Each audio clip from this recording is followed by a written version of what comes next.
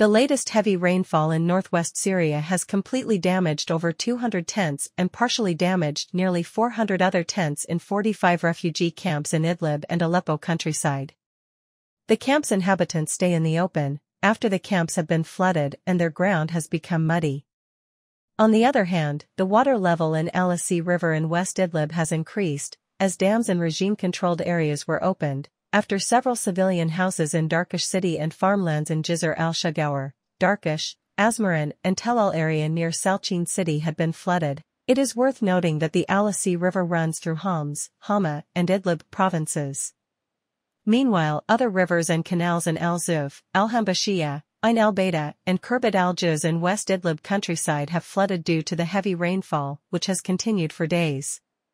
That dozens of tents in camps of Idlib countryside were destroyed due to the heavy rainfall and floods, where the level of Al-Zuf River was raised in Jizr al-Shagawar countryside, causing major damages to residents of the camps and the flooding of more than 20 people and the displacements of their residents. Moreover, the watercourse overflowed in Khirbet al-Juz in western of Jizr al-Shagawar, causing major damages to the displacement tents in Al-Ansar and Kabana camps near borders between Syria and Turkey.